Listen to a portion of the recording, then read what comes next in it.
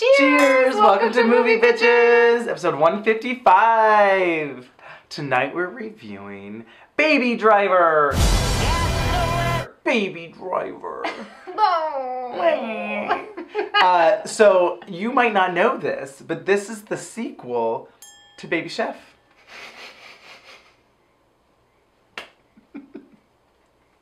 Do you remember Burnt? Of course I remember Burnt. I don't. First things first, shout out to our wine sponsor, Wink. Trywink.com/moviebitches. You get $20 off your first month of wine. Yay! This one is good. This one really is. I have to say. Rogue Admirals. It's from Australia. So, Baby Driver is the Edgar Wright directed heist driver, getaway driver movie. Why don't you try it? So, Baby Driver, the new Edgar Wright movie, which I was really excited about because I love me some Edgar Wright. And I was stoked that he didn't get so disheartened from... End of the world or whatever. World's End. No, from Ant-Man. Oh. Because he quit. It got taken away from him. That's right. That whole thing happened. He made more movies and is making a lot of money and I'm very happy for him. But I didn't like this movie as much as I thought I was going to like it. I really didn't. At first, actually, I hated this movie. Oh, I was getting ill. So the first chase scene is very frenetic, and I was like, okay, this is cool. Okay, yeah. It's like a really cool, like, you're feeling the vibe. It's like listen to music. Oh, wow, choo. You're like, cool. There is a 3-minute, 4-minute oneer. Yeah. That was so nauseating. Yeah. And I was really worried. It was like Birdman Tokyo Drift, you know, where it's like, why are we, I don't know, it's weird how some oneers, like, make me ill, and some don't. Like, the amount of swooshing that's happening. Well, it really depends on how much movement there is. You shouldn't notice it's a oneer until halfway through and then you go, oh my god, wait, that's been the same, oh, holy shit. Yeah. That's a good oneer. Right. And that's like giving you new information and revealing something and there's a purpose for it. And this was very much like, this has no point at all. Nope. It's just distracting and nauseating. Yeah. It reminded me of the shot in Moonlight at the very beginning. And I was like, is this what this movie's going to be like? And it's like, oh no, it's not. Oh dear God. Yeah. It was that, where it's like two people like on the street and it's like, but we're going to weave in and out and around. The camera's just constantly moving. And I'm like, why? He kept on running into people. Yeah. He was like going full Nomi Malone and just being like, like he would just dance into people and they'd be like, excuse me. And that choice didn't make any sense. Like, no, I was like, what? Jerk! Like lots of like off-screen, people like, just being like, you're a dick! Yeah, get out of my way! And having a car have to stop in front, like slam on their brakes because he might hit them. Like, and then that like taxi was just like, it was so performative. What did that mean? Like, for his character. I don't know. I guess it was supposed to be like, he's so cool, like in the Goofy movie, like when Max is like, you know, the opening song, like all the things are parting for him and da-da-da-da, and that's supposed to be like, he's real cool, but this wasn't that. No, and that's what like was weird to me about this, where it made sense when he was listening to the music and driving, because it was like, yeah, that's badass, like you're doing it with the beat, you know, and it was like, oh, wait, I gotta start the song over again. Like, that was amazing, I loved all that. Yeah. But then when he was just in regular everyday life walking to get the coffee for the the murderers, like it was weird. I mean, it would make sense if he was in love, right? And it was like, Deborah, now I'm gonna dance. Oh no, a car! Like, yeah, sure, so, taken away. I'm singing in the rain. Whatever, I get it. Yeah. But that wasn't this. No. It was just like he just always has a song in his heart, like and dance in his step. I don't know. And if it's like he's walking like he's driving, right? That's sort of the conceit, right? But then he needs to be better at it because he literally kept running into people. I needed him to be like so skilled at just like maneuvering and like seeing ahead and dipping under the glass pane, the silly silent movie glass pane, you know, things like that. That would have been fun. This was like confusing to me. The thing I'll say about this movie is it was uneven. Yeah. I found myself having a fun time and then I would be like, and then it would be fun again, and then, and I couldn't ever get into it. It felt like stop, start. I agree with that a little bit. I also just like, I don't know, I ended up liking it. I did. I ended up liking it. I didn't hate it. No. I had a lot of problems with it. I wanted to really like it. Yeah. I also just found him to be tedious. The main guy? Yeah, they eased off it a little bit, but like when they're introducing him, it's like the most painful thing.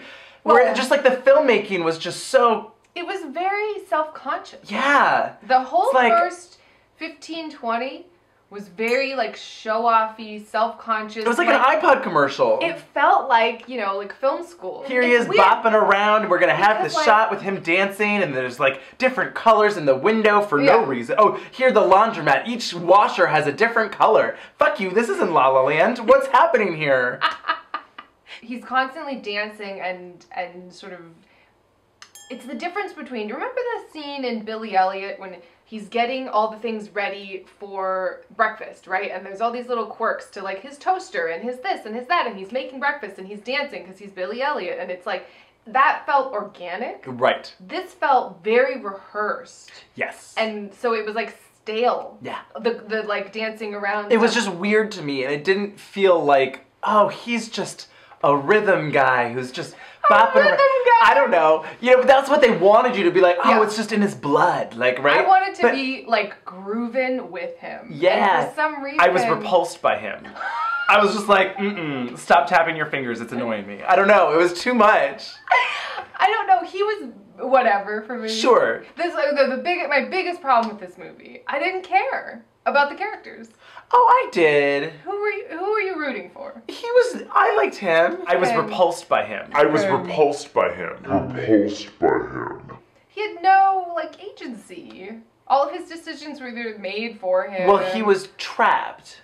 Totally, but like, the biggest problem with the movie is, okay, so he's finally at the end given a choice, okay? Do you want to continue and do this job or not? Right. And he, for reasons I don't understand, says he'll do the job. Because otherwise he was going to kill his girlfriend and... No, when Kevin Spacey is like, it's your choice, what do you want to do? Oh, at the very end. Kevin Spacey is like, this seems shady. Yeah. You know, like, shit's going wrong. What do you think as a person, a character that I'm finally asking for an actual opinion of? Do you want to do the job? And it's not fully clear why he says, yeah, let's do this. Because then he's supposedly just going to run away. And so it's like, at that moment I was like, so all of those people that died in the final scene, all of the shit that happens is for what? That's fair. And that's when it really lost me. When I was like, well, why do I care about him? Well, yes, he did not really have a plan. Which, to be fair, was their plan. They did say multiple times they wanted to drive on the 20 till it stops with music and no plan. Right. But they did that. That was the goal. They did that. That wasn't the plan to get to that. They did do it. They drove with no plan. With no plan. And it backfired. Spoiler alert. And their love story was insufferable? No. You were rolling your eyes. Yeah. At their dialogue. Yeah, that's true. What is your name? Baby. Your name's Baby. B-A-B-Y, baby. I don't know, it just didn't like connect. Like John Hamm was there. John Hamm was so weird. Like, okay, his girlfriend was there. The whole thing with John Hamm and his girlfriend was too much. It was like I was watching Keeping Up with the Joneses or something. Remember that awful movie? Oh my god. Like, it was like, what? That was really bizarre. He had a real harsh 5 o'clock shadow, and I was concerned for her face. It was gonna have a rash. It was gonna be itchy, and she was selling it. Sure. And it was also annoying that every person that they ever worked with, it was like, who's this baby kid? Why is he on it? Why is he listening to them headphones? Damn kids these days. You know, it was like, what is... Well, there has to be the one person on the crew that hates silence. You know, like, hates anyone who doesn't speak a lot. So it was so must weird. Be, I don't know. I guess they didn't trust him, and their whole thing is like, I'm going to be robbing a bank with you. I have to trust you. But I don't know. The whole conceit of Kevin Spacey sets up a different team every time, but Baby's always the same. And there's going to be the same dynamic of, oh, this time John Bernthal is going to be the asshole who's like goading him for not talking. And this time it'll be Jamie Foxx. And it was just like, why? So, spoiler alert, but whatever. So they get to this last final heist, and they had to go get new guns. Right. Because Jamie Foxx essentially is playing chaos. Sure. But because we don't care about any of the other characters, it was like there was no tension for me because I was like, well. So I think the reason that they had to get new guns was because the Asian guy that they shot dropped one. Left his shotgun, which is why they shot him. Because his fingerprints.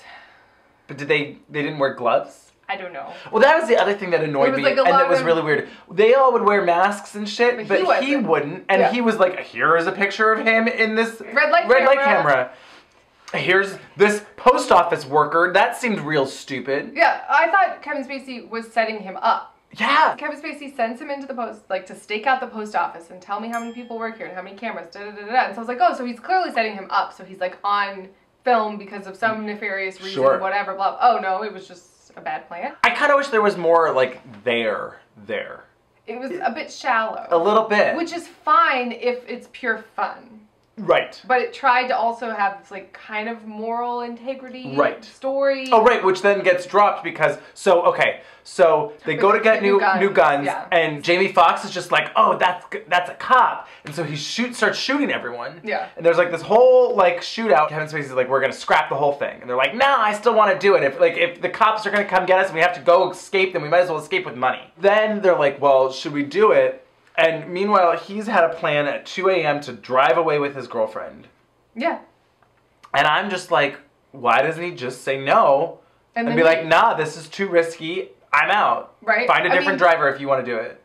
Kevin Spacey literally says, I will find someone else to drive for you. Like, the only explanation is, like, maybe he thought Jamie Foxx would, like, retaliate. But, I mean, Kevin Spacey literally gave him numerous outs. And so I just couldn't, after that decision, I was like, everything that's happening is pissing me off because that's fair. All these people are dying because I don't know why. So there was like a lot of cop shooting. There was a lot of cop shooting. It's not like like them versus like another like gang of bad guys or whatever. Exactly. Also has a guy. I don't know. It broke the movie for me. Yeah, I feel that. I was like, I had a real like not cool feeling with it. Yeah. Because they were just like, it also seemed crazy to me where it's like, oh, you're just gonna start shooting at this group of cops. Thinking what? The sexy wife is just standing in front of 12 cops. Yeah. And she's just like, da-da-da. I mean, I guess the conceit is like they're insane, but then why am I rooting for them? I wasn't rooting for them ever. Jamie Foxx is insane. Yeah. He's like a crazy person. Yeah. And John Hamm and his girlfriend are pretty crazy. On drugs and well, sure. But that's never really explicit. No. I needed them to be like on coke. Right, like she was like, boop, time. Boop, boop, boop, like, boop. Some Scorsese style, like, we are doing cocaine. Because it's already rated R. I think my expectations were too high. Maybe. Because it's Edgar Wright. Right. It's a driving movie. Although this is so different than his other movies. Well, I also realized he wrote this by himself. And it makes sense. Like, I feel like Simon Pegg, he needed to, like, shoot him the script and be like, we just do, like, a once over punch-up. And just pass through. Because a lot of the dialogue was just like, what? Yeah. There was moments that were really funny, right? Where you were like, oh, this is the movie I want to be watching. Like the Mike Myers versus Michael Myers stuff. Like, that was really funny, you know? There was jokes in there. But then a lot of it was just some, like, I would be like, what are you talking about? I wanted Baby's backstory to be more fleshed out. It would have been nice if we saw Baby before he was driving. I just want to know who he is and why he's doing what he's doing and how, like, particularly rather than having Kevin Spacey, I want to say Kevin Kline, and I knew it wasn't. Oh, now that's interesting. Maybe not mad about that. Kevin Kline is like the mob boss? Yeah. I mean, Kevin Spacey did a great job, but I'm always here for some Kevin Kline. Kevin Spacey was also just giving me a little bit too much Frank Underwood. He was doing Kevin Spacey. Sure. That's fine. Yeah. That's what he does now. By the end, there's sort of this father-son-ish thing happening. I guess a little bit. Kevin Spacey and him, or mentor-mentee. There's some bond, right? Sure. That would have been interesting to sort of also delve into a little more. His demise was pretty bad. Well, the last 15 minutes of this movie was real wacky. It was real wacky and it pretty bad. A different movie. Yeah. That was like Benny Hill music could have been playing over it. I would be like, yeah, this is appropriate. Because it was just wacky. I mean, John Hamm turns into like a devil or something. It's like now he's just lit with red. Like he might as well have been like, I'm gonna get you. I'm gonna tie you to the railroad tracks. And he's like, they're just using cars as punches, essentially. Yeah. They're punching each other with cars. Which doesn't seem realistic to me. I mean, it doesn't seem like a great idea. They would all have whiplash, for sure. For sure. And John Hamm is essentially the Terminator at this point, because he just will not die. Yeah. He has been shot by the police, Yep. been hit by a car, Yep. he's bleeding. He fell off a parking structure in a car, upside down. Remember the car fell off and then caught on fire, but then he was magically up. Oh, well, flights. he had escaped. He'd escaped the car before it fell off. The car still fell. Like, he jumped out of a car that fell. Yeah, how did he do that? It was unclear. And then he runs over Kevin Spacey, like, hilariously almost. Like, it became comedic how violent it was. Right. Like, he just hits him with his car, then he runs him over again. Like, it became But it wasn't. Tarantino-esque. It did. And then, it wasn't clear to me, though, like, what his beef with Kevin Spacey was. John Hamm? Yeah. I think he was just, like, rage. Collateral. He was just like, ah! I don't know. I don't either. It felt very, like, True Romance, that Tarantino wrote it. I think Tony Scott directed it. And it was but that's, like, dark. Like, that movie gets fucking dark. Sure. And this movie, even though it was rated R, was still real, like, cute and shiny. And True Romance, you're like, oh, fuck. Oh, this is just fucking real. And you're like, whoa, Gary Oldman's here. He's got a gold tooth and dreads. Shit's going down. You know... But it was like the same thing where it was like, oh, these two people are in love and like they're on this adventure where people die because crazy shit and blah. You know who I wish had written this script? Shane Black. Sure. Wind River. Taylor Sheridan? Taylor Sheridan. Taylor Sheridan. Don't you think? Yeah. Because he really gets like I was just thinking there about... would have been more of a basis in reality. What was it called? Hell or High Water. Hell or High Water. Like that kind of remind you where it's like, that was that kind of... Hell or High Water held more tension throughout, where you are rooting for bad people because they've developed their characters and their purpose and their reason for doing this, and they have a plan, and if the plan goes wrong, they regroup from the plan. Right. This was very like, they're criminals because. I guess you could say like, oh, he's like a little kid, and that's why he's making poor decisions, but that's not really a person I want to be rooting for. No, but also like his name is Baby. He's 23 years old. It almost needed to have more of like a David Lynch thing going on, where it was like this shiny surface and then like the dark underbelly of what's actually going on. Sure. Something. I don't know, the tone was very bizarre. A little more Drive and a little less Baby. When you think about the opening scene from Drive, that car chase, right? Remember he's in the white car and he's listening to the baseball game on the radio, and it's just like that is so fucking intense and like, oh my god, yes, and you're on the journey with him, you're in the car, you're there, what is he gonna do? And it's so good, Yes. Like a car chase should have a 3-part structure, right? Just like a movie. Like the car chase in The Town is so good, right? It's just like, oh fuck, when they're all the nuns in the minivan and you're like, they're in a minivan, how are they gonna escape? You never saw The Town. It's really good. I know. It's the reason I'm like, oh, Ben Affleck, you can do stuff. What was the other one? Baby Mom? Gone, Baby Gone. Was it Gone, Baby Gone? That was his first. Yeah, that was good. I saw that. And then The Town just looked too bleak. I was like, no, I don't It's really want good. You'd like it. Okay. Maybe. It's really good. I know. Anyway, it has a fucking kick-ass chase scene. I remember this from the trailer. Edge of your seat, like I wanted to be holding my breath in this movie. Sure. And I wasn't. No. The more I think about it, the less I like this movie. Like, I didn't hate it at all. No. And I had high expectations, so that's why I'm reacting this way. Would I watch it again? Maybe, but I didn't have like a blast. I wouldn't not watch it again, but I wouldn't be like, yeah, I really want to watch Baby Driver again. I'm shocked. I know. I was really expecting to like this movie and just be like, fuck yeah, I can't wait to download this soundtrack. Like, and I'm going to remember that great chase scene with that song. Like, and I'm going to make that memory. No. Couldn't tell you. Wouldn't it have been fun to have a chase scene with 9 to 5 playing?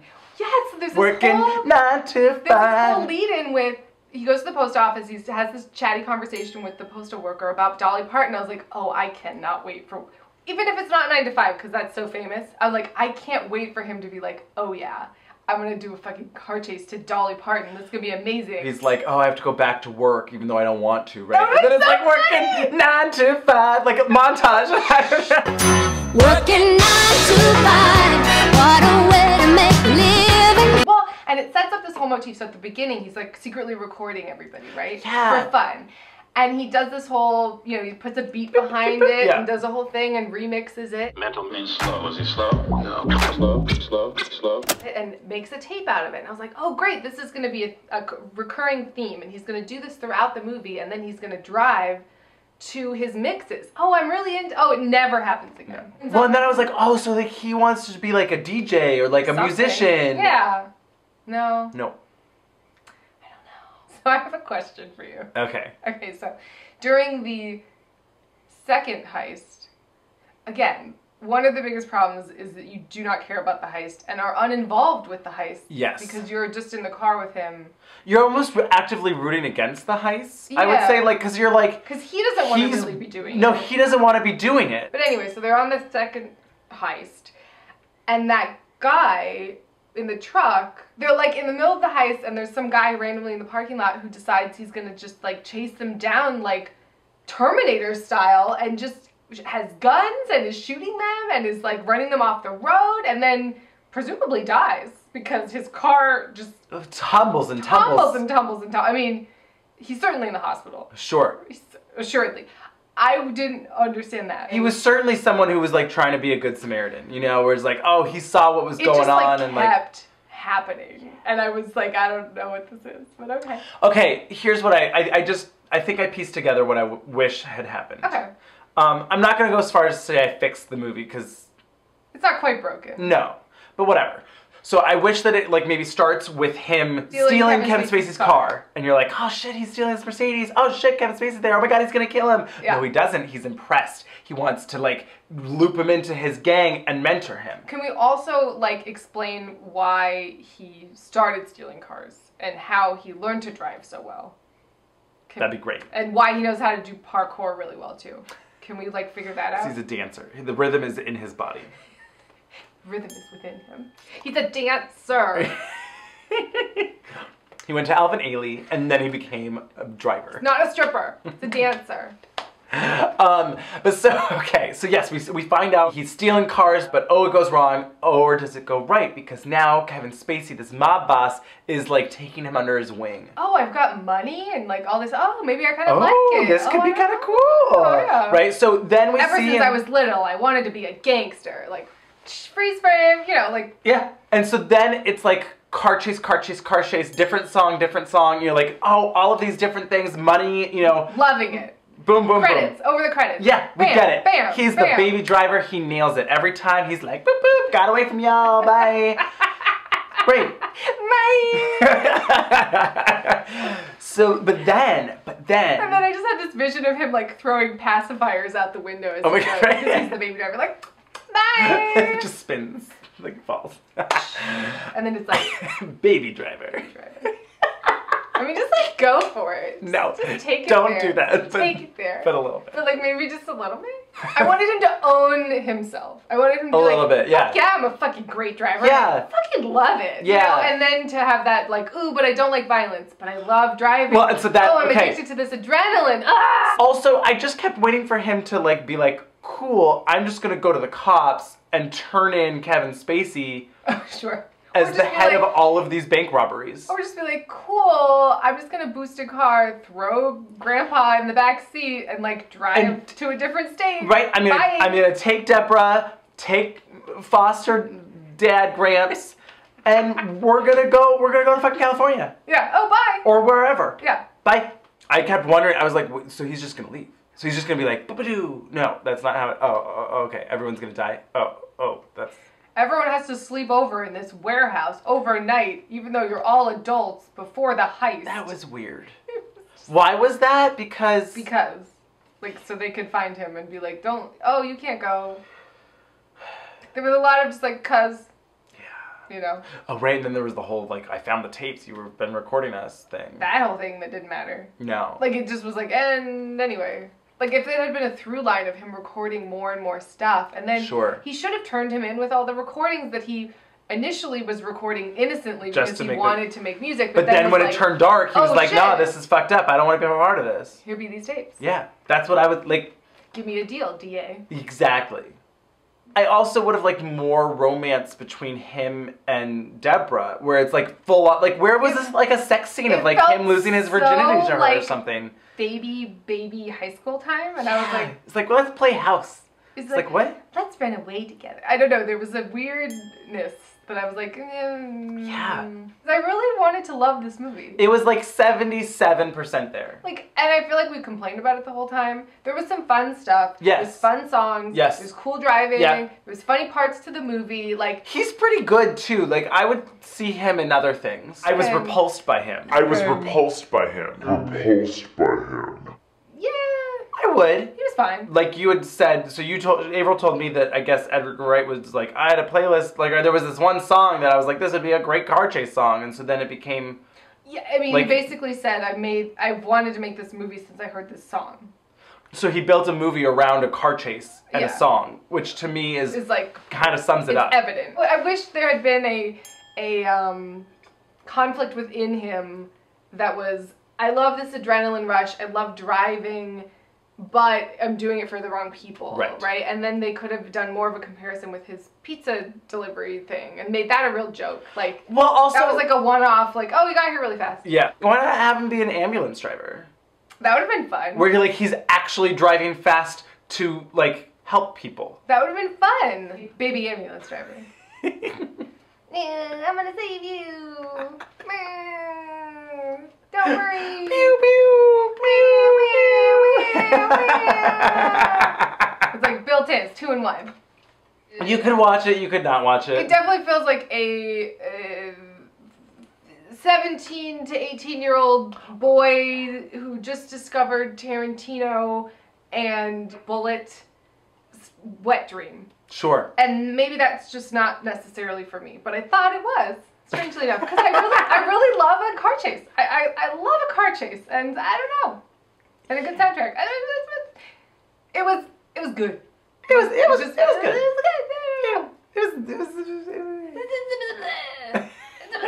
Yeah. I don't know. I'm conflicted. Yeah.